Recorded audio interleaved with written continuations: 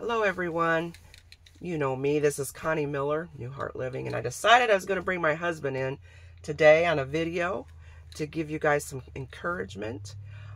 We are camping this weekend. We're in our little camper and for the holiday weekend, and I've had something that's really been on my heart. I thought we would discuss a little bit, and I've had my husband talking with me about it, and I hope this encourages you and helps you think a little bit. So this word experience. Why are we so afraid to trust our experience? I see a lot of people, well, is that in the Word of God? If it's not, you can't trust it. And you can help me out here, because I find, yes, the Word of God is very important. It is Scripture. It is God inspired. We know this, right? But God says things to us that you won't find in the Bible. Right? I have a lot of... He's got a lot to say. But my head was just flooding with information. It's kind of funny because as you was talking about just that word experience, it was just like an instant flood that came into me. But you and I we came camping, and we do this. We should do it more often because it ends up being a wonderful, even though it's cold outside or whatever. And what I was thinking about is experience. One of the things that's really cool about our camping excursions is just you and I, and what do?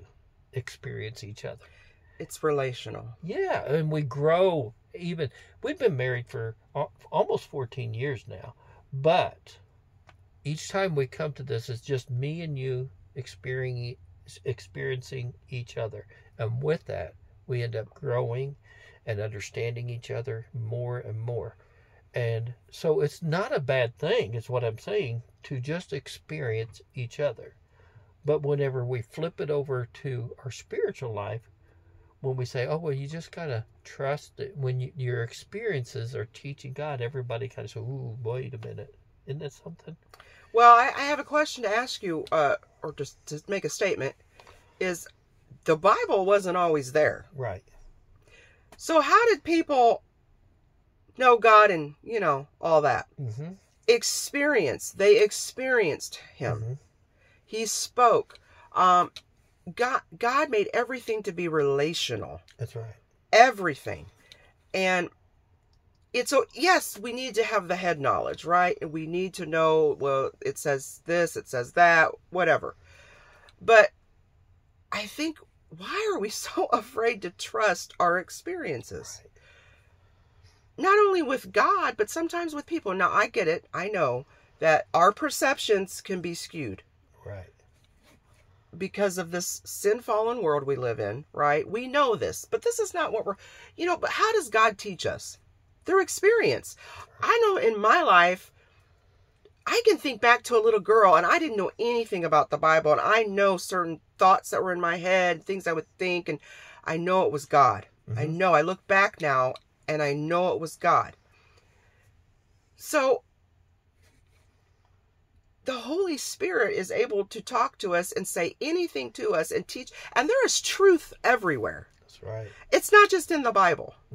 There is truth everywhere that God can give us. Right? That's right. All the time. You help me out. I think we just get so legalistic and dogmatic about, well, do you have a scripture to back that up? No, I have an actual experience. Right.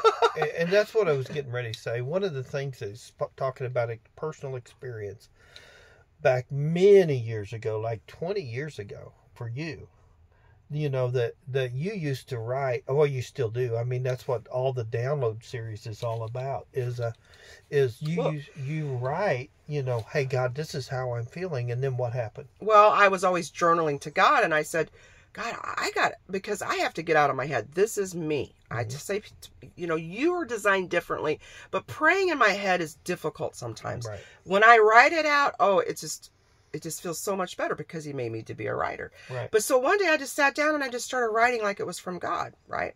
And I just poured out whatever it was, and He signed it, Your Daddy God. And when I read it back to myself, even though it was my hand, I knew it was him because I started crying, and it was like that. I experienced God in a way, it was real to me. It was so tangible. I can read scripture all day long and not experience God in the way that I have just in my day to day. That's right. And I'm not saying, don't put words in my mouth. I'm not saying scripture's not important to know what the word says, but it's all to lead us to the living God. Right. And experience. And yes, and to experience him. And if you look back and you say, well, can you back what we're saying up in scripture? Absolutely. You can look at David. David was one of those guys in the Psalms. He would say, woe is me. And then God would turn around and say, give him an answer of an encouragement over and over again. Elijah. Well, how did he teach all of them? Through experience. Right. Look at Paul. We're talking about Paul. Right. Paul knew intellectually. He knew right and wrong. That's he right. He knew the tree of the knowledge of good and evil. That's absolutely right. Mm-hmm. But then when he had an actual experience, an encounter with God on that road to Damascus, it changed everything. That's it. You were going to go with that because he spent, and then the Holy Spirit literally for 3 days, right? Absolutely. Ministered, experienced. It's an experience. Until he went to the prophet and he laid hands. Then what happened? As Paul was experiencing God in that time. Then he went and then the prophet laid hands on him and the scales fell off of him. Then after that, he went out. And I was thinking about that. He went out for quite some time, just him as he learned. And I would just had a picture of that time whenever he was in his solitude and God was teaching him and literally that I could just almost picture that as he's sitting there and he's all by himself and God or Jesus coming and setting beside him, and they not literally as in two people sitting back together, but it really was in a spiritual sense, as Jesus was just having a conversation with him and teaching him about his love, his grace, and his mercy. How Paul was radically changed. He came from Saul the hater to Paul the lover through what? Experience. Not because he had this big text scripture that said this, this, and this. No, it's because Jesus literally taught him. And Paul ended up being the great apostle of grace. That was all he taught. So, yeah, I just think we've been so trained that if we can't find it in scripture, then it can't be truth. Right. And I think that's where we're very wrong. Mm-hmm. And I think we learn a lot. I think we're more perceptive to things than we give ourselves credit for. Absolutely. To what God is saying. Why are we not teaching people to trust the Holy Spirit in them to speak to them? That's right. And I know it, when you experience something with God, then it becomes real. That's it. Mm-hmm. For me, until I have that experience, it's really just knowledge. And that's it. That's it. Because it's just stuff that people's told you, but once you experience it personally, then it radically transforms you. And that's what I was going to bring up, is that because all my Christian life, I've been told God is one way, this way, and the religious God, right? The basically bipolar God, happy one moment with you depending on what you're doing, and not happy the next because of what you're doing or not doing, and the God that people told me about, then when God started writing to me, I started experiencing a different God. Mm-hmm. Wait a minute. What you're writing to me is not matching what I've been told. What others have been told. Right? And so his voice was so different than what everybody told me his voice sounded like. Mm-hmm.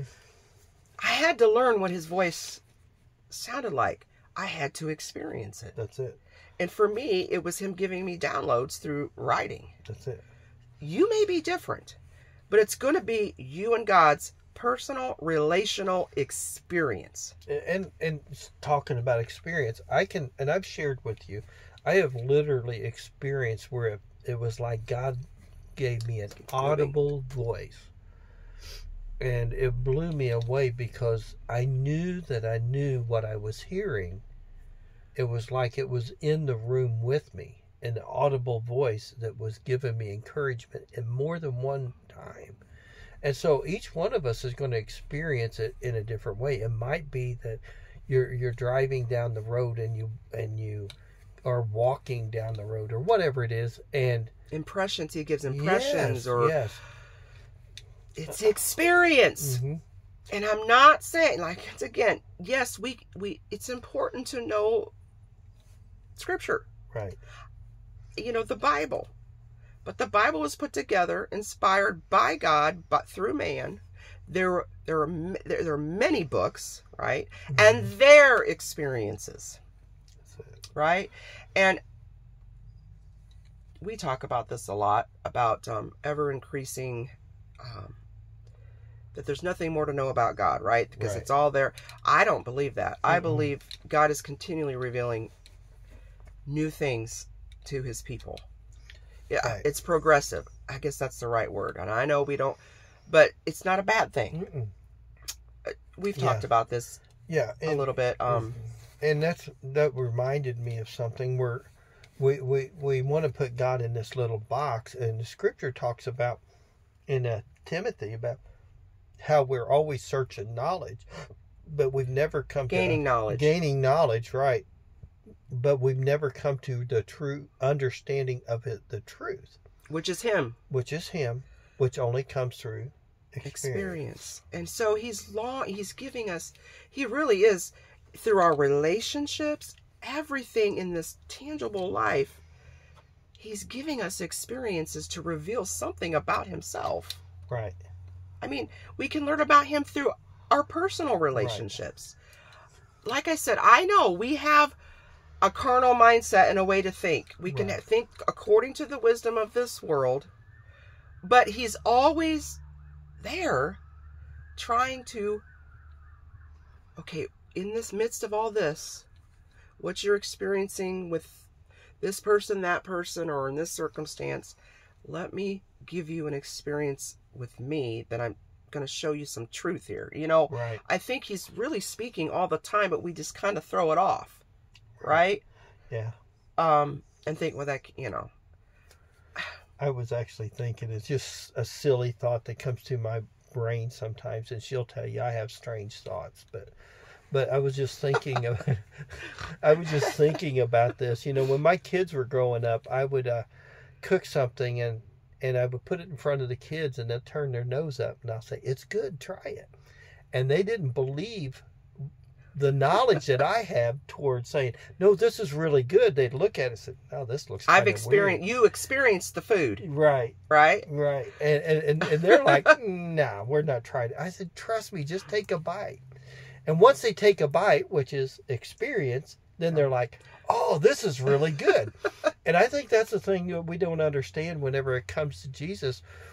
We tell people, "Oh, he's good," but no one's really experienced the goodness, because even his good is that we express is not as good as he really is. But then again, how do people taste him?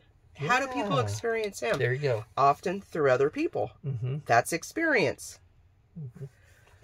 There are people that don't have a Bible, never had a Bible. Right. And can know Jesus. That's it.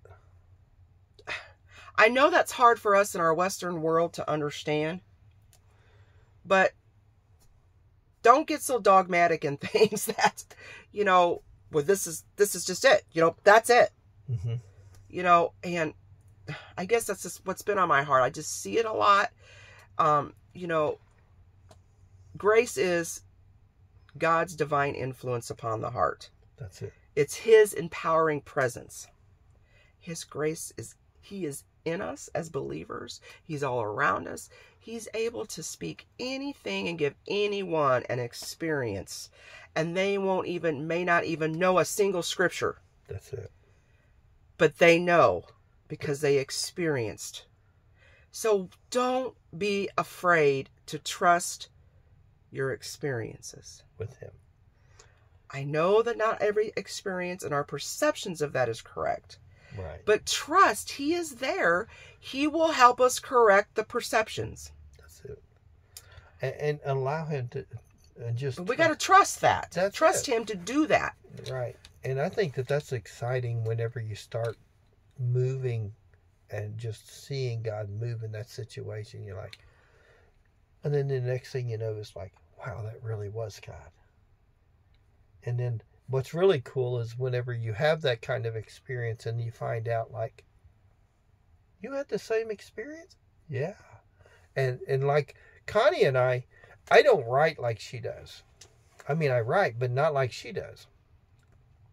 But she'll share something that God spoke to her and it just comes out and it's just like, yeah, that's the way I feel.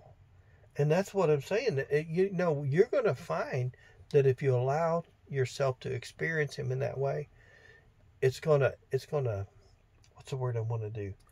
It's gonna fit with what everybody else's experience. Well, not everybody. That's not the word I was looking for. You're gonna see that. Wow. It's gonna transform you. Yes. You're not gonna be so rigid and legalistic. There you go. It's gonna take that legalism away. Mm-hmm. We got to get rid of this legalism. That everything, if it's not in Scripture, it can't be God. Mm-hmm. It can't be the truth. That's just really what I want to say today. Mm-hmm. God's truth is all around us. He is the truth. He's everywhere.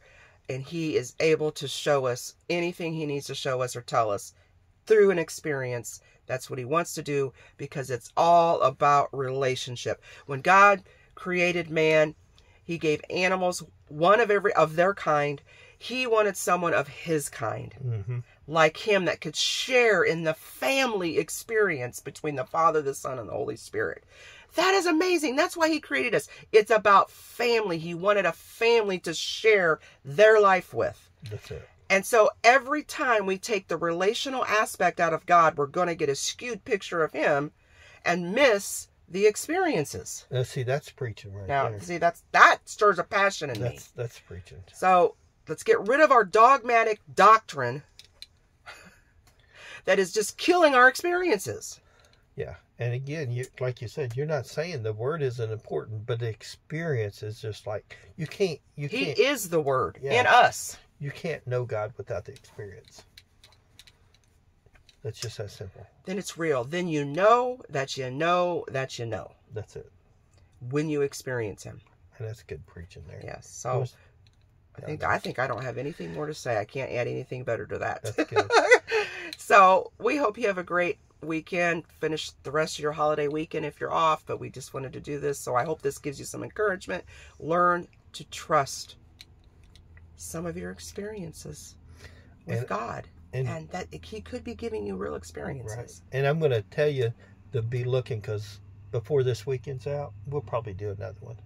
Might be a live video too. Yeah. We'll see. Watch out. Look for us, okay? All right. God Y'all bless have you. a great weekend. God bless you.